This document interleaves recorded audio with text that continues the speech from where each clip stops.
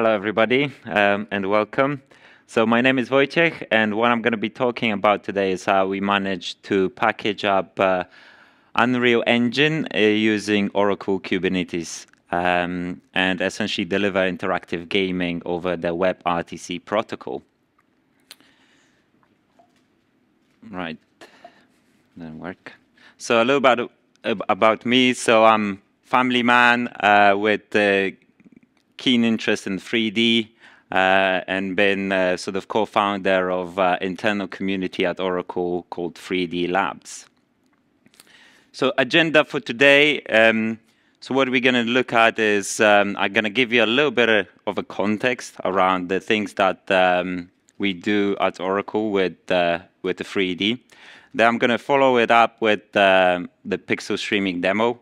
And then we're going to deep dive into the setup and follow that up with some use cases and next steps. Right. Hiya.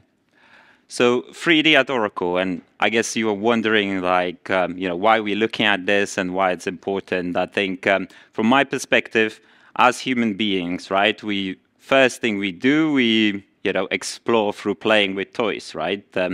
So, play becomes eventually more sophisticated as we progress through the years.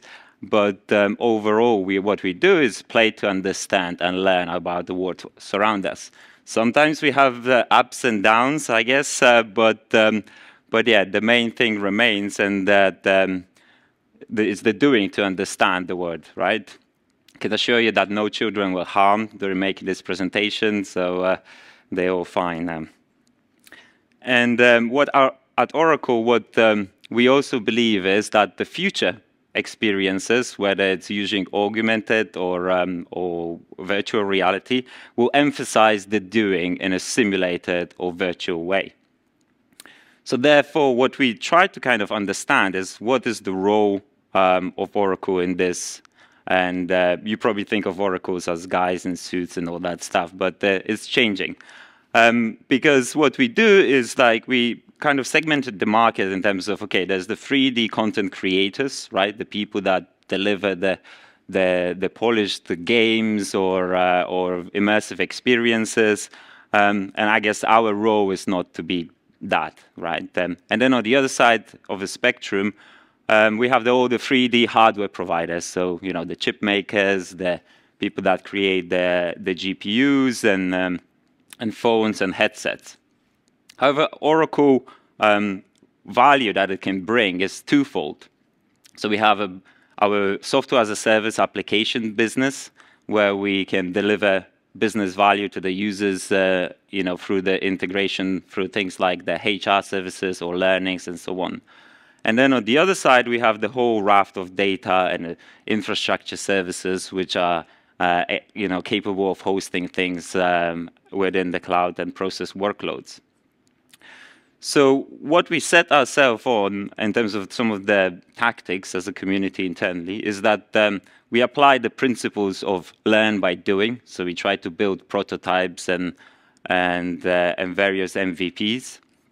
And essentially through that, what we want to do is create some sort of, quick starts, hands-on labs, or any type of things that can help, 3D community to build better solutions. So part of why am I here, it's one of those things. And then we also look at the alliances. We look at the different companies that are in the market that deliver content and deliver solutions that can help in terms of creation of immersive experiences. So one of those is obviously Unreal Engine. So to those of you that don't know what it is, it's a company owned by Epic Games. It's a game development engine, even though there is a game in the development engine in the category, actually it spans multitude of various use cases. So starting from industries like film and CGI, architecture, automotive, manufacturing, and simulations. And what they recently released is this component or plugin called Pixel Streaming. And what that actually does, it allows you to actually render and execute Unreal Engine in a cloud using GPU. And how it works, it's almost like a media stream that is encoded and rendered in real time. And the difference is obviously it is allowing for the user inputs, right? So you can actually use your keyboard or mouse or any other custom application and so on, and essentially interact with the experience to create it your own. So so that allows you for this kind of two-way communication. And so what it uses the protocol WebRTC, and essentially it's a framework that allows to achieve the lowest possible latency between the Unreal Engine and the user. So the beauty of that approach is obviously it avoids any kind of big binaries or executable files, and there's no dependency on the hardware itself because all the computation actually happens in the cloud. And therefore, any modern browser that is capable of using the WebRTC in processing the data, meaning that we can pretty much access it wherever you want it. So I have a little demo now. It's using the pre-packaged Unreal assets, but just to kind of show you what I'm talking about. Let me just bring it up.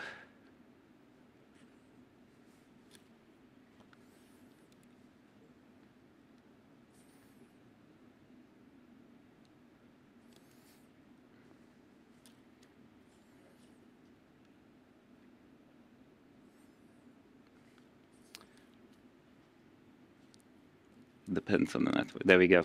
So so this is purely running in a cloud. This is an Unreal application that is rendering in the real time.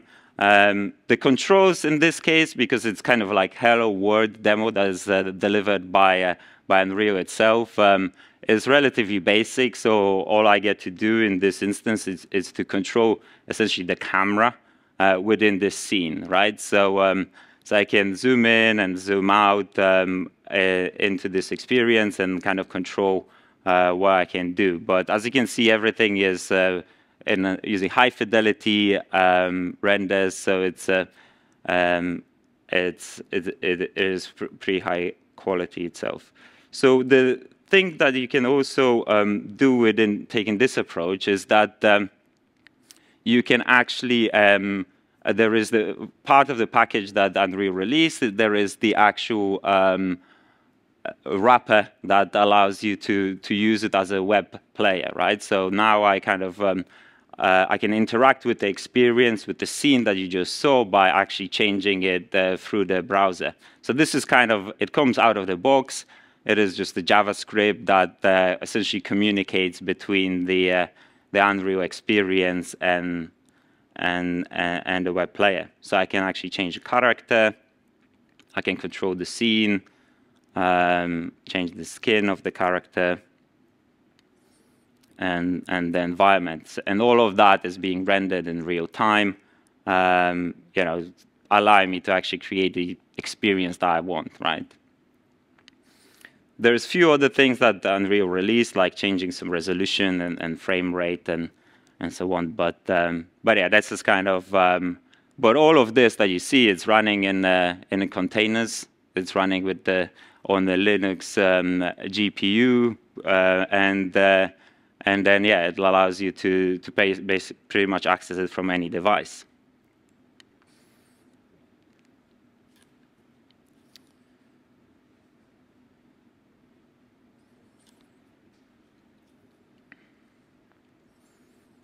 All right. So what I'm going to do, I'm going to give you now a little bit of a deep dive in terms of each of the components of this. So with regards to the building blocks, so as I mentioned, it's running using Linux GPU because essentially what happened is that this sample or pixel streaming as a plugin was released a couple of years ago, but the only way to run it, you had to run it on the Windows-based machine which, in our opinion, was not very practical, and we had some challenges in terms of making it sort of production ready. But in August last year, Unreal released, with the release of the engine 4.27, essentially what they did is they brought the support of the Linux GPU. And better still, they released and published the images for building runtime containers. So with support for Linux-based containers, we're able to kind of rethink this in a more kind of microservices type of deployment. Hence, we took that as a more realistic approach for the Kubernetes. So with all that said, the building blocks that you can see here is the Unreal side is the only unique thing about it, right? Because the game is designed and developed to address any functional needs of your users, whether it's entertainment or processing, visualization of the data. But everything else that you can see on this slide is essentially agnostic and static to the experience. So these are wrappers and enablers of the pixel streaming. So a couple of key components you have, which is the, apart from the Unreal, is the stun and turn server, which essentially allows offering the interactive connectivity establishment. And by the way, this, all of this we kind of took straight from the Unreal terminology. And then you have a signal server, which is essentially doing the peer registration. Essentially, this is where one player comes in and says, "Hey, I want to play. Find me a streamer." And then you have a matchmaker who plays the role of the broker, because if there are several streams available and several players, it essentially performs this aggregation that makes the decision which player, user goes where. And finally, the web server. So you saw, this is essentially the JavaScript that allowed me to interact with the scene itself to change, the individual components of it. So as I mentioned earlier, so it all kind of is enabled because of the WebRTC, which is an open source project originally started at Google. And essentially what it provides is this kind of real-time communication capabilities in web application. And it has actually a variety of use cases spanning across the different industries, and it's not proprietary to the 3D technologies. And you can see it across in various chat systems, surveillance, IoT, and autonomous driving systems. In a nutshell, it is like a real-time pairing technology. And what it does, it uses this kind of four-way handshake where essentially it's established connections between streamer and server. So first, both peers use a stream register with the signal server. And essentially here, where matchmaker would come in to say, okay, once I can see two users, and let's attach user to the server. Then signal server gives them both connection details, and then the network and firewall traversal methods are determined, and that is done by a stun and turn server. And then the result of that is the interactive connectivity establishment details, so that streamer and user are using those to connect one to another. And then finally, the transport layer is established in step 4, which is essentially where the streamer and the client connect to each other.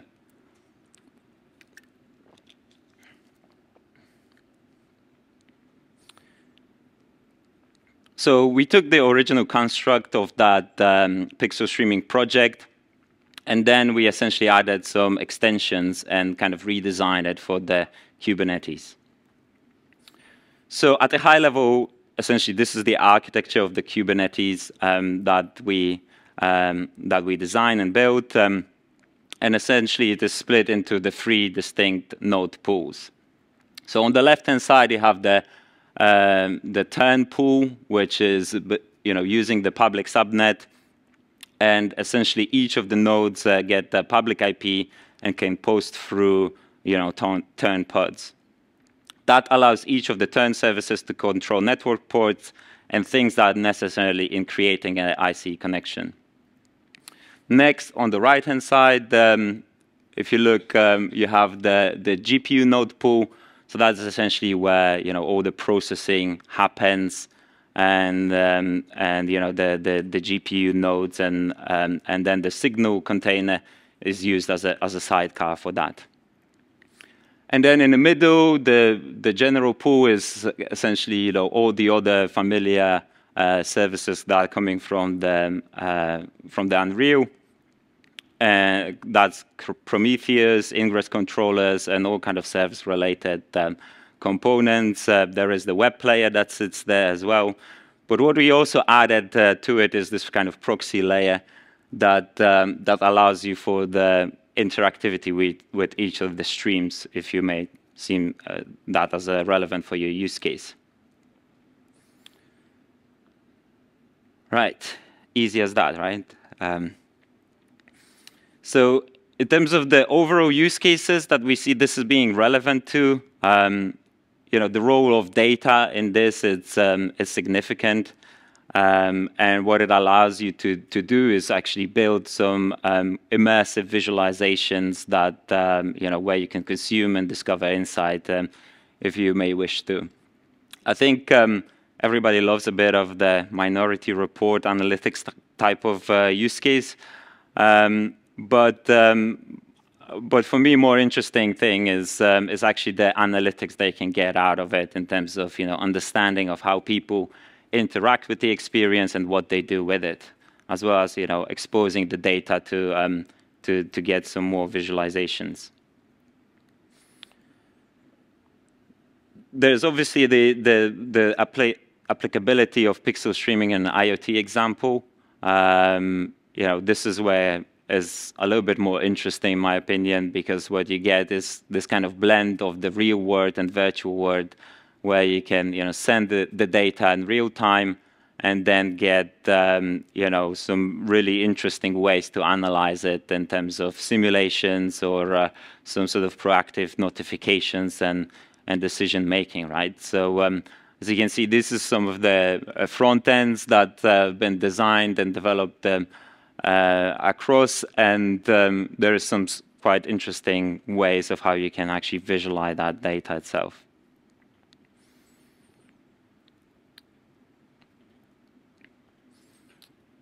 So another possibility, and this is kind of leveraging some of our software as a service components, is that building and using pixel streaming as either sales and marketing type of tools. So we're seeing there's a lot of different sort of 3D malls or 3D shopping experiences that are being created. So there's quite a few of them happening now in the automotive industry, where you can actually configure your car and kind of see how it looks like using the 3D engines like Unreal. And again, kind of the insights that you can extract from that in terms of what is the customer/consumer looking at are quite rich. So then you can surface that for the sales car salespeople and give them a sort of indication of what are the things that the user was looking at and what are the things that he was considering, whether it's the different type of paint or trim on the wheels and so on. And I guess the other side where is quite an interesting to explore is the whole kind of element of the training and using pixel streaming like solutions to enable onboarding, or whether it's training itself in terms of simulating some pretty severe examples of situations. Again, kind of linking back to the learn by doing. People believe that VR is the closest to doing that you ever get, right? And then there's all sorts of things with regards to the learning itself. So e-learning platforms and things that can create a classroom environment, or can be run sort of through the cloud and using pixel streaming technology. Right. So with regards to the next steps, so as Oracle, we investing more and more into the open source. So we embracing the communities. We making sure we contributing to open source projects. We also making it easier to use open source with our solutions. So one of the examples is that we recently actually joined the Blender Development Fund because we believe that helping this community to drive forward to create new experiences and express through actually free software like Blender is important, and we're trying to see what are the things that we can deliver in that area too. There's a lot of different resources available that we are publishing from the open source perspective. So through on the GitHub or directly on the open source at Oracle or Developer Resource Center, you can also find a whole bunch of stuff that's quite useful. And then what we actually have is all of the things that I presented today is available as part of our Quick Start project on GitHub. So you can actually deploy it if you want to using the GitHub. So let me just quickly give you a run through.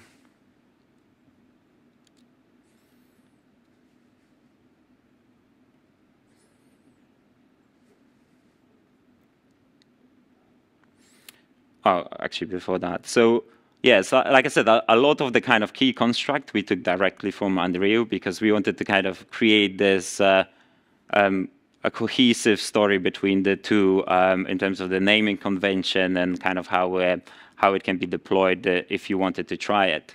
So there's a whole documentation that you can find regarding the pixel streaming itself and how it works, and key consideration with regards to the signaling and web servers and so on. But as I mentioned, we have released, so as part of the Quick Start on our GitHub, you can find this project and deploy it in your own environment if you may wish. So there's much more kind of, much more details in terms of how each of the components and services work and what they stand for. And then there is some other resources that you can find with regards to how this actually came about and so on. And then there's the whole deploy section, which literally lists out everything that we've done and how you can reproduce it in your own environment, or if you want to just trial it out, that's fine. So it gives you the full kind of breakdown of how to go about it, what are each of the components, what is the turn service, and what is the the node composition, and then it goes into the whole kind of setup in terms of how you need to create your ingress rules and so on. And there's the whole bunch of stuff that you can find there.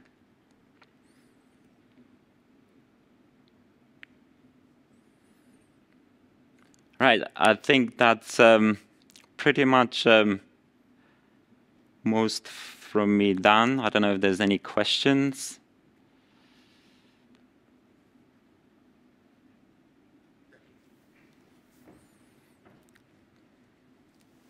So one concern you always have with these things is the sort of round trip time between the device and the cloud. So what are you seeing in that aspect? Sorry, the round trip time. So from where you click a button on your phone or something like that until you see the updated picture coming back. How's the performance in that? Yeah, so we tested that a few times. I mean, we've done it across different kind of applications. It depends. Sometimes, it obviously you need to take into consideration how you set up your node pools and where your data center is. But I mean, yeah, today probably it was a little bit of delay because of the network.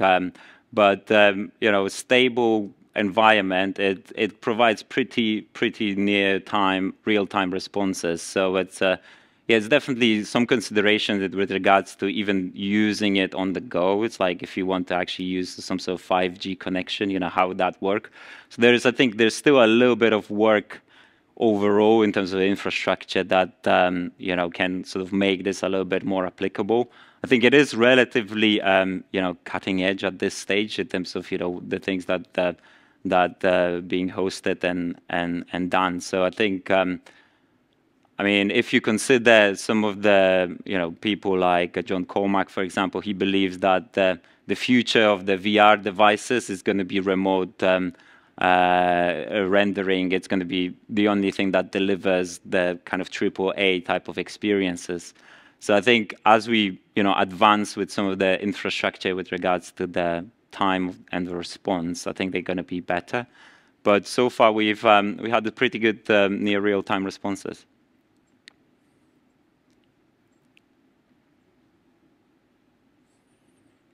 Any more? Sorry, did that answer your question? So yeah, you more than answered. Oh, sorry.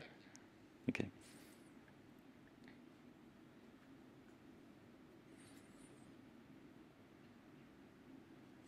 I think that's it. No more. Okay. Well, we are here at the booth if anybody wants to have more sort of information with regards to what how to deploy it and what are the kind of compositions of the nodes, or what sort of GPU you should consider having. We have a few things that you can get some resources with regards to scanning the QR code. You can get access to some of the OCI information, as well as some of the data sheets and so on. We do run a little reward scheme with regards to if you can come in and finish the survey. We give you some nice T-shirts or mugs. And then if you ever, want to reach out to have any more questions, feel free to connect with me, and I will gladly do so. Thank you.